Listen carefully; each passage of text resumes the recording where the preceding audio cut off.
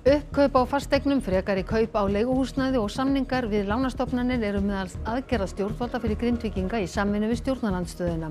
Grindvíkingar sem fréttastofa ræddi við kalla eftir skýrari svörum. Svandís Svavarsdóttir er farin í leyfi frá störfum sem matvælaráðherra vegna krabbameins.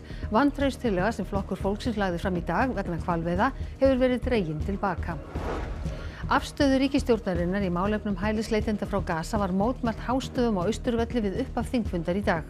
Lögregla var kölluð til en hafði þó lítil afskipti á mótmælendum. Eini keppinautur Donalds Trump í forvali repúblikana fyrir forsetakosningarnar í Bandaríkjunum reynir að ná til óákveðinna kjósenda.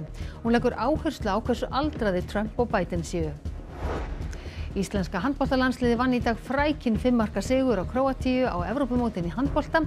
Sigurinn heldur opinn í glöfu fyrir liðið að komast á Ólympíuleikana í sumar.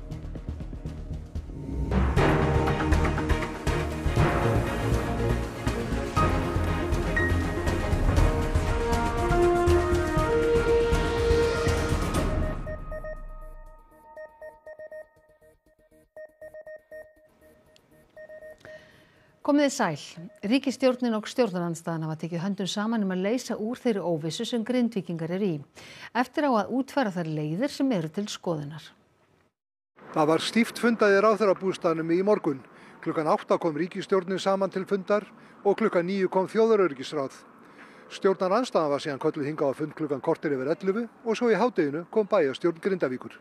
Fyrir það fyrsta á að eyða óvissu vegna íbúðarhúsnæðis. Það verður meðal annars gert með því að kaupa upp húsnæði í Grindavík þannig að viðkomandi geti keypt annað húsnæði annars staðar. Einnig á að tryggja framboð á húsnæði varanlega með því að ríkið ráðist í byggingu húsnæðis á tilteknum svæðum og veiti Grindvíkingu forgang sem og að skilyrði til skammtímalegu íbúða verið þrengt. Það á líka að tryggja framboð til skemmri tíma þar til Grindvíkingar getur komið sér í varanlegt húsnæði. Bríett og Bjarg munum meðal annars kaupa 260 íbúðir. Ríkið ætlar einnig að taka að sér greiðslu vaxta og verðbóta á húsnæðislánum hjá lífeyrissjóðum hjá þeim íbúðum sem ekki kjósa að selja. Þá ætlar ríkið að framlengja framfærslu vegna þeirra sem ekki geta sótt vinnu sína í Grindavík og húsnæðisstuðningur verður uppfærður og framlengdur og verður alltaf 90% af leigu. Eins og fyrr segir voru stjórnarandstöðunni kynntar aðgerðirnar í morgun. Leiðtogar hennar komu hver í sínu lagi til fundar en komu mjög sameinaðir út. Minnihlutann er hérna sammála það skiptir mjög miklu máli að við gerum þetta í þverpólitískri sátt. En það sem ég kannski mikilvægast að koma fram er að við erum sammála að það þarf að koma til móts við fjárhagslegar skuldbindingar Grindvíkinga. Já, mér sýnist vera með all heildstæða sýn. Það er verið að formgera hlutina og reyna að gera ráð fyrir öllu. Ég hefði viljað sjá þetta hraðar unnið, en það er engu að síður mjög dýrmætt að það verði, við náðum hér þverpólitískri samstöðu á fundunum að vinna þetta hratt og vinna þetta vel. Svo kannski bjóst við meiru, en niðurstaðan er þó þessi að við vinnum þetta saman í framhaldinu. Og bæjarstjórn Grindavíkur var næst í röðinni. Hún mætti samstíga til fundarins og eftir fundin sagði bæjarstjórnin fundin hafi verið góðan. Ljóst væri að þetta ekki vikur að koma málum í gegnum þingið, en miklu máli skipti að óvissu væri eitt, gengið í rétta átt og málið væri í góðum farvegi. Já, og við munum bara fá að taka samtalið áfram við ríkisstjórnina og ráðuneytin og ekki bara fylgjast með, heldur leggja til málana. Þannig að ég held að við séum bara komin á ágæti stað núna. Innviðaráðherra segir í samtal í gangi við banka og lífeyrissjóði hvað verður lán á fasteignum og búið sé að losa eigendur undan að einhverju leyti. Þetta og ýmislegt fleira eigi eftir að útfæra og svo vinna haldi áfram. Fjármálaráðherra segir vilja til að leita að leiða til að auðvelda fólki að koma sér fyrir á nýjum stað án þess að með því sé verið að afskrifa framtíð Grindavíkur. Ákvörðun stjórnvalda núna byggja á að mæta óvissunni. Varðandi fjármögnun sé alla tölur háar í þessu máli þegar sé ljóst tjón upp á 10 milljarða króna sem náttúruhamfaratrygging tekur og eitthvað muni reyna á endurtryggingar. Og síðan er þá eftir aðkoma möguleg sem að bara er samtal sem er rétt hafið við fjármálastofnanir og lífeyrissjóði að þessari svona heildar lausn og þá stendur þetta bara eftir viðbótar kostnaður. Ég leyfi mér bara að segja ykkur tölu, 20 milljarðar sem að þarf þá að fjármagna. Að minnstakosti liggur núna fyrir alveg skýr skuldbindinga hálfu stjórnvalda að þessari óvissu verði eitt, að Grindvíkinga verði leystir úr sínu íbúðarhúsnæði. En eins og við erum líka mjög heiðarleg með þá á eftir að velja endanlega útfærslu. Og fljótlega eftir að blaðamannafundinum lauk þá kom Alþingi saman í fyrsta sinn í rúman mánuð og á vonum var staðan í Grindavík þar aðalatriðið. Nú Höskuldur Kári Schram fréttamaður er á Alþingi. Er þingfundi dagsins lokið?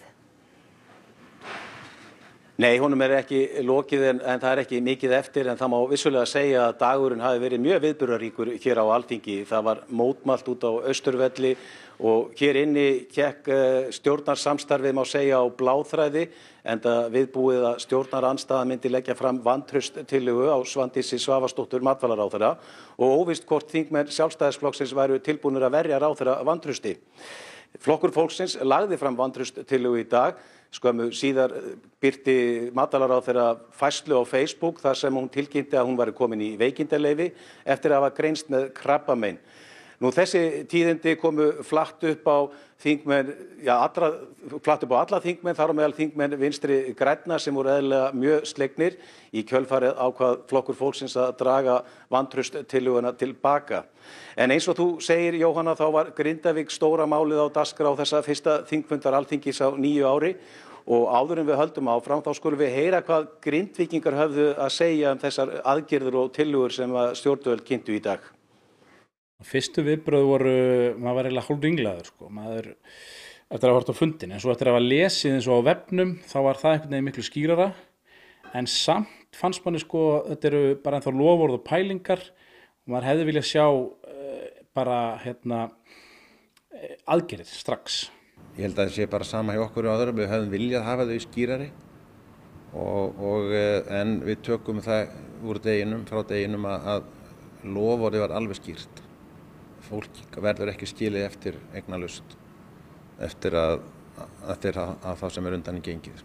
Mér finnst það, ég veit það ekki. Ég skildi það eiginlega ekkert fyrst þegar ég var að lesa mig til þetta. Óvissan náttúrulega það erfiðasta í þessu og það þá bara áfram óvissa núna. Við veit kannski ekki alveg mikil og það svona einhver fyrirheit en maður veit samt einhvern veginn ekki hvað nákvæmlega býður. Þannig að maður bara heldur áfram að taka einn dag í einu og vona að þetta gangi upp á endanum. Mér finnst upplýsingagjöfin bara búin að vera svolítið bara út í hött, finnst mér. Þannig séð, sérstaklega fyrir okkur unga fólki. Þetta nógu flókið fyrir. Og hvað hefur þetta allt að segja ykkar rekstur? Rekstur allra fyrirtækja snúast bara að hafa fólk í vinnu og hafa aðgang að fólki. En það alveg sama hvað gerist að fólk þarf að koma til vinnu með fullri heilsu.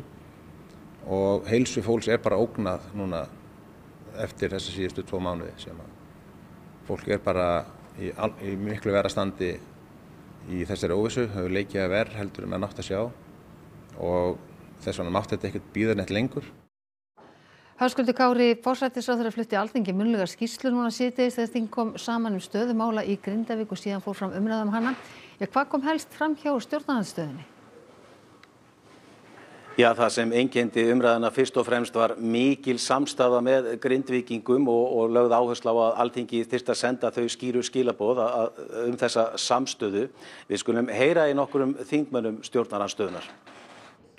Fundum Alþingis var frestað 16. desember og síðan þá hefur gosið tvisvar í nágrenni Grindavíkur enda sagði forsætisráðherra þegar hún flutti skýrsluna í dag að þetta teldist stærsta verkefni lýðveldissögunnar. Þjóðaröryggisráð fundaði vegna umbrotanna í morgun og sagði forsætisráðherra mikla örlagatíma ríkja í málefnum Reykjanesskagans.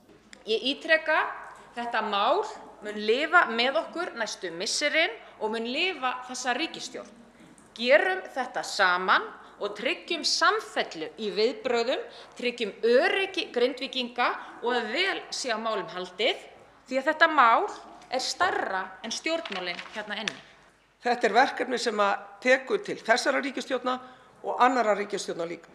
Þannig að það mikilvægt að við sem eru hér í ólíkum flokkum öxlum öll þessa ábyrgð. Verkefnið alveg skýrt. Það að taka utan Grindvíkinga en ekki bara það, heldur taka ákvarðanir og varða veginn fyrir þeirra hönd og fyrir samfélagið allt. En svo áhorfendur heyra og hafa eflaust og vonandi gert sér grein fyrir á síðustu dögum og misserum þá ríkir mikill einhugur meðal þingmanna, milli stjórnar og stjórnarandstöðu að komið verði til móts við Grindvíkinga eins vel og kostur Já, og hjá mér Þórhildur Sunna Ævarsdóttir, þingflokksformaður Pírata og Inga Sæland, formaður Flokks fólksins. Þórhildur, svona þín viðbrögð við þessum tillögum og aðgerðum sem stjórnvöld voru að kynna í dag? Já, mikið til af þessu var svo sem viðbúið, þessar framhaldsaðgerðir og svona breytta uppfærslur svona varðandi til dæmis húsnæðisstuðning og annað, þetta var eitthvað sem við byggust við og svo var mjög ánægilegt að fá ríkisstjórnina að borðinu að óska eftir þverpólitísku samstarfi varðandi hvernig eigi að standa að því að kaupa Grindvíkinga út með þeim möguleika þau geti snúið við aftur, en auðvitað þetta ennþá allt mjög óljóst og ég hef sagt það og ég segi það aftur, það hefði verið betra að þessi vinna hefði hafist fyrr og komið hefði verið á máli við okkur fyrr, það voru alveg forsendur til þess að skoða þetta töluvert fyrr, en núna svona komið og ég vona að þetta rói einhverjar áhyggjur, en auðvitað bagalegt að þetta liggi ekki skýrar fyrir enn þann dag í dag. Það talaði þverpólitíska sátt þessar tillögur, Inga, styðjið þið þetta?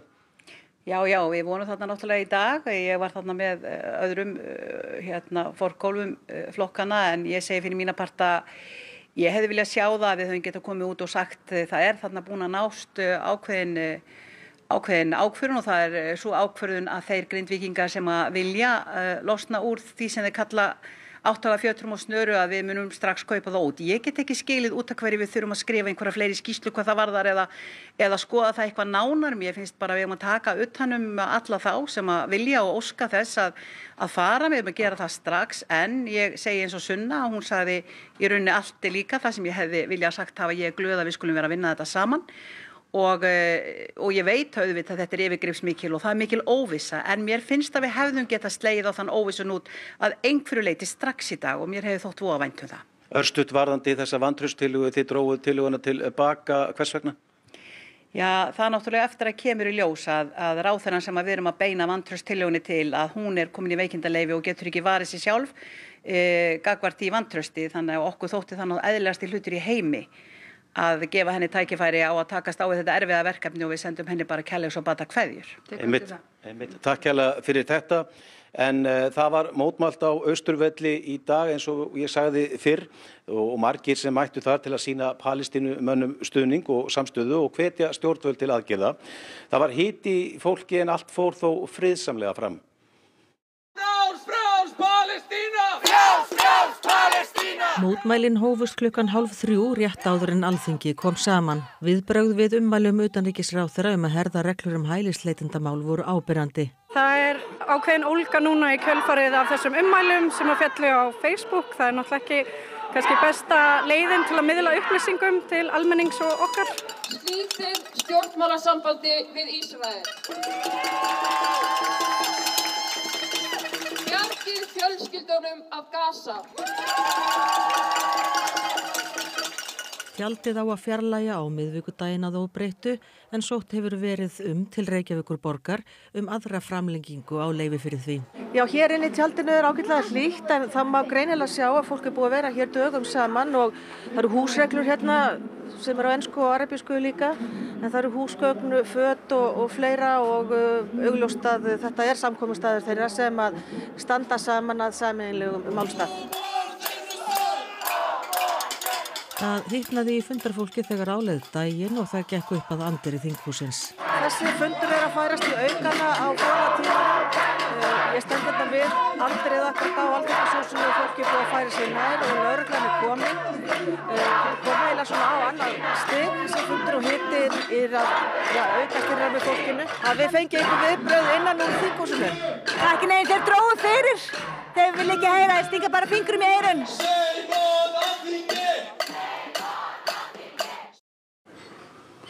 Já, svona var ástandið á Austurvelli í dag. Bjarni Benediktsson, utanríkisráðherra, birti umdeilda færslu á Facebook fyrir helgi þar sem hann gagnrýndi þessar tjaldbúðir á Austurvelli. Bjarni hefur ekki gefið kost á viðtölum en hann verður hins vegar í beinni útsendingu í Silfrinu eftir 10 fréttir í kvöld. En við spurðum forsætisráðherra út í málið fyrir í dag.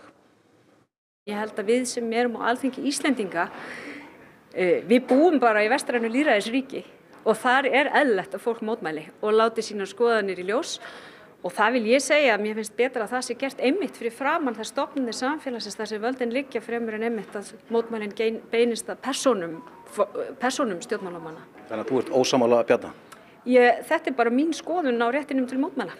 En eðlilegt að utanríkisráðherra sé að birta svona færslur á samfélagsmiðlum?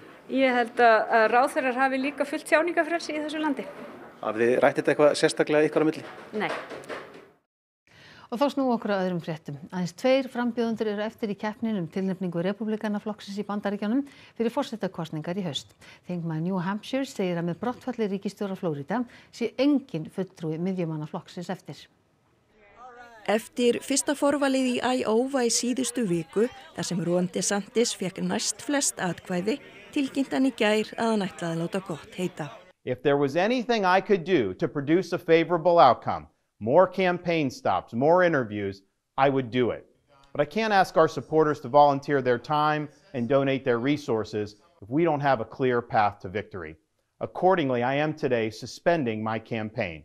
Donald Trump fékk 30% fleiri atkvæði en DeSantis í Iowa og lýsti ríkisstjórinni við stuðningi við forsetan fyrrverandi sem talinn sigurstranglegastur.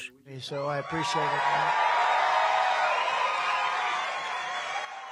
appreciate that, and I also look forward to working with Ron and everybody else to defeat crooked Joe Biden. Þau eru þá 2 eftir í baráttunni, Nikki Haley, fyrrum ríkisstjóri Suður Karolínu og Trump. We now have 2 candidates left, and one that's actually part of the swamp, that's endorsed by all the swamp people, Trump, and then you have all the people that's endorsed for all the millionaires and all the money. So then you have us in the middle that has no representation once again in Washington.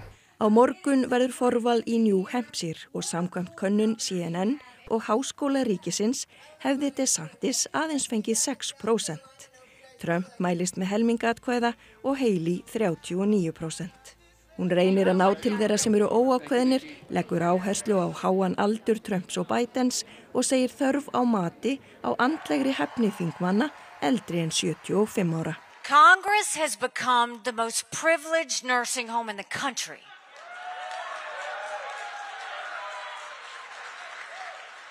These are people making decisions on our national security. Og þá ætlum við aðeins í íþróttirnar því að Ísland vann Króatíu á Evrópumótinu í handbolta síðdegis 35-30. Þetta er í fyrsta sinn sem Ísland vinnur Króata á stórmóti og þessi sigur gæti skipt máli. Ekki satt, Helga Margrét Höskuldsdóttir í Köln. Jú, svo sannarlega. Þetta var langþráður sigur, sögulegur sigur og mikilvægur sigur, ekki síst í ljósi úrslitana í leik Frakklands og Austurríki sem að kláraðist nú stuttu fyrir Fréttir. Honum lauk með sigri Frakka sem að þýðir að við erum á öllum líkindum á leiðin í svo gott sem hreinan úrslitaleik við Austurríki þetta eftirsótta forkeppnissæti fyrir Ólympíuleikana. Íslenska liðið á móti því króatíska í dag sýndi frábæra takta og kannski svona heilsteftasti leikurinn frá strákunum sem við höfum séð hingað til, bæði varnar og sóknarlega, þó svo að það hafi vissulega verið sveiflur og við hafi verið undir í hálfleik, en þeir sýndu svo sannarlega sitt rétta andlit að lokum og uppskáruðu þennan 5 marka sigur. Og úrslitin hingað til allavega búin að falla með okkur, svo mun leikurinn sem að fer fram núna síðar í kvöld, Ungverjaland Þýskaland, hann mun líka skipta máli og eins og svo oft þegar að kemur að þessum blessu milliriðlum á stórmóti þá geta reikningarnir orðið talsvert flóknir. Við förum yfir þetta allt saman betur í íþróttafréttum hér á eftir. Takk fyrir þetta Helga Margrét í Köln og eins og þú segir sjálf þá farið betur yfir þetta í íþróttaþáttunum eftir og tali líka við þjálfara og leikmenn. Takk fyrir það. 4 ár eru síðan snjóflóð féll á Flateyri, fór yfir varnargarða og olli skemmdum í höfninni. Snjóflóðaógnin situr í Flateyringum sem farið að lengi eftir fyrirhuguðum framkvæmdum. Fjöldi íbúa sótti í síðustu viku upplýsingafund viðbragðsaðila. Það var samkvæmt ósk íbúanna á Flateyri sem að þeir óskuðu eftir að fá upplýsingar og vitneskju það hver aðdragandinn að því þegar ákveður að rýma byggð. Lögregla byggir ákvörðunina á upplýsingum frá Veðurstofunni. Hlynur segir að rýmingareitir og hættumat taki mið af reynslu frá 2020. Vegurinn að bænum á hættusvæði og reglulega lokað. Þá kallar lögregla eftir varðskipi á Ísafjörð. Síðast þurfti að loka veginum á Þorláksmessu. Leiðin var opnuð á aðfangadag. En á jóladag hins vegar sjáum við alllanga snjóflóðatungu hérna úr Skállarhvíldinni sem sýnir okkur það að er ekki dörrt undir sólinni í þessu. Á Flateyri björgunarskip. Í hættuaðstæðum það fjarlægt úr höfninni. Hlynur segir sjóferðir að Holtsbryggju hinum megin í Önundarfirði vera mikilvæga flutningaleið. Oft þegar veður slæmt þá erfitt að fara hérna út fyrir fjörðin og varhugavert að senda minni báta eða minni skip eða viðbragðsaðila, tekur líka lengri tíma. Hafið að reisa snjógrindur á Eyrarfjalli fyrir ofan innra bæjargil. Aðrar framkvæmdir eru ekki hafnar en til stendur að hækka varnargarða við bæinn og reisa frekari snjóflóðavarna mannvirki. Það er bara 3 ár síðan að kom flóðirna síðast sko og þá átti nú aldeilis að redda málunum í 1, 2 og 3 sko. En jú, það hefur aðeins verið gruflað í þetta en það lítið gerst. Er biðin óþægileg? Hún það ekki alltaf? Já, við höfum nú gjarnan viljað sjá þetta fara á stað síðastlið haust. Veit að það er náttúrulega búið að draga til hluta af þess efni sem þarf að nota í þetta, það þarf að segja stálgrindur og annað. Og nú er bara eiginlega verið að bíða eftir því að framkvæmdasýsla ríkisins ýta á takkan og bjóði verkið út. Biðin sé óþægileg. Ég þekki það á eigin skinni sko að þetta er náttúrulega leggst á fólk. Það er ekkert að flagga því sko en svo kemur eitthvað moment og þá blossar minningin upp 1, 2 og 3. Maður fær alltaf bara smá hræðslutilfinningu þegar að kemur vetur. Og Bergsteinn, hvað ætlið þið að bjóða upp á í Kastljósi kvöldsins? Katrín Jakobsdóttir, forsætisráðherra, er gestur Kastljós í kvöld til að ræða aðgerðir sem ríkisstjórnin kynnti í dag til að eyða óvissu Grindvíkinga og gera þeim kleift að koma sér upp nýju heimili. Við ræðum að sjálfsögðu líka stöðuna á stjórnarheimilinu. Fjöllum líka leikritið Lúnu sem var frumsýnt í Borgarleikhúsinu á föstudag en var orðið umdeilt miklu fyrr. Takk fyrir þetta Bergsteinn Sigurðsson og Kastljósið og við venju samkvæmt ætlum að líta núna til veðurs. Í kvöld snýst í sunnan kalda með dálitlum éljum vestan til á landinu en fyrir austan lægir og léttir til. Á morgun dregur úr vindi víðast hvar en þó hvessir úr norðaustri við suðausturströndina. Dálítil él á víð og dreif en lengst af þurrt á norður- og austurlandi. Það er minnkandi frost og það hlánar sumstaðar við suður- og suðausturströndina en það er Hrafn Guðmundsson veðurfræðingur sem fer nánar yfir horfur næstu daga hér rétt á eftir að loknum íþróttum en það sem við ætlum að gera núna er að við ætlum að rifja upp helstu atriði þessa fréttatíma. Uppkaup á fasteignum, frekari kaup á leiguhúsnæði og samningar við lánastofnanir eru meðal aðgerða stjórnvalda fyrir Grindvíkinga í samvinnu við stjórnarandstöðuna. Grindvíkingar sem fréttastofa ræddi við kalla eftir skýrari svörum. Svandís Svavarsdóttir er farin í leyfi frá störfum sem matvælaráðherra vegna krabbameins. Vantrauststillaga sem flokkur fólksins lagði fram í dag vegna hvalveiða hefur verið dregin til baka. Afstöðu ríkisstjórnarinnar í málefnum hælisleitenda frá Gaza var mótmælt hástöfum á Austurvelli við upphaf þingfundar í dag. Lögregla var kölluð til en hafði þó lítil afskipti á mótmælendum. Eini keppinautur Donalds Trumps í forvali repúblikana fyrir forsetakosningar í Bandaríkjunum reynir að ná til óákveðinna kjósenda. Hún leggur áherslu á hversu aldraðir Trump og Biden séu. Íslenska handboltalandsliðið vann í dag frækinn 5 marka sigur á Króatíu á Evrópumótinu í handbolta. Sigurinn heldur opinni glöfu fyrir liðið að komast á Ólympíuleikana í sumar. Þá er þessum fréttatíma ljúka og nú er komið að íþróttum, veðri og svo er það Kastljós. Næstu fréttatímar er í útvarpi og sjónvarpi klukkan 10 í kvöld og nýjustu fréttir má alltaf finna inn á rúv.is. En við ætlum að segja þetta gott að sinni, verið sæl.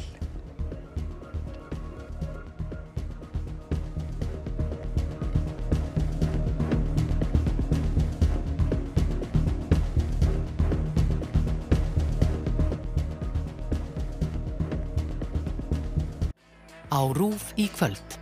Tækniundur nútímans. Rithöfundurinn og stærðfræðingurinn Hannah Fry kynnir sér nýjustu tæki og tól í tækniheiminum og skoðar söguna á bakvið uppfinningarnar. Valdatafl. Sannsögulegi norskir dramaþættir þar sem læknirinn og hugsjónamanneskjan Gro Harlem Brundtland dregst inn í valdabaráttu verkamannaflokksins í Noregi á